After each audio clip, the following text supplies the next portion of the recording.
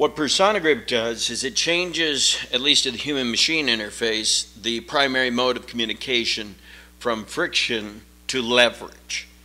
Now, power steering, like I say, is mainly a last resort in the case of a race car. Usually what happens is the driver's fatigue resistance is exceeded before the checkered flag.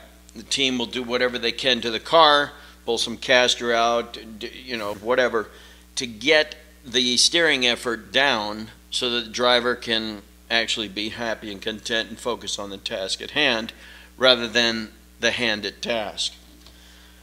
What we end up with a hydraulic system is a huge mechanical advantage in the fulcrum, we'll call it, from the feedback to the power. Obviously, the steering wheel, you're trying to put power through the steering wheel to get to the ground, but at the same time, because the center of pressure of the contact patch trails the steering axis using what we call pneumatic trail, we end up with some resistance, and that resistance is directly proportional to the amount of traction under the front tires. Now, the good news is that traction peaks and goes away. In other words, as the tire is slipping, look, the tire tries to go in the direction it's pointed, but the rear tires are commissioned to drive it straight forward, so they actually slip a little bit.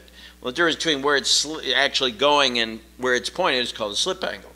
And what happens is, as the tire begins to slip, it begins to build up cornering force. But then if it slips too much, it starts acting like a brake and the cornering forces drop and it starts to go away. So what you end up with is this force that builds up and then it goes away, and that's called a bell curve. When something builds up and then goes away, that's a bell curve.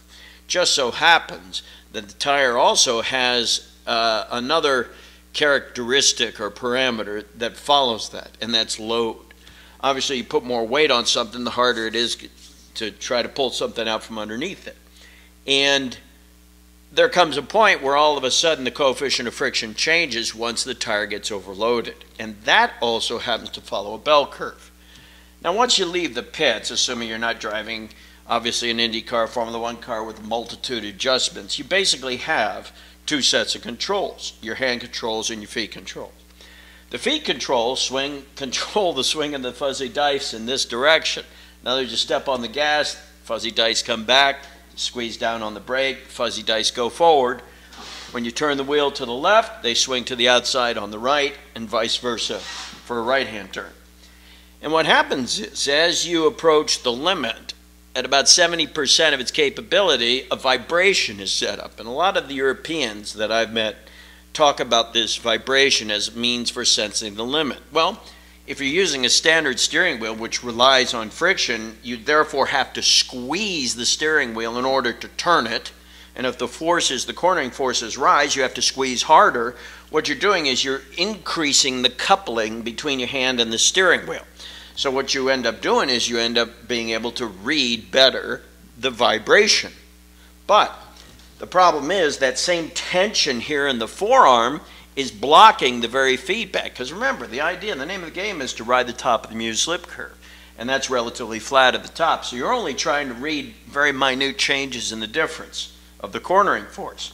Well, if you could somehow relax your grip so you're not blocking that information, because remember, nerve conduction, you've got motor nerve conduction, meaning the brain is sending signals to the muscles to activate, and the amount of resistance is being read by what's left over, and that is the sensing component.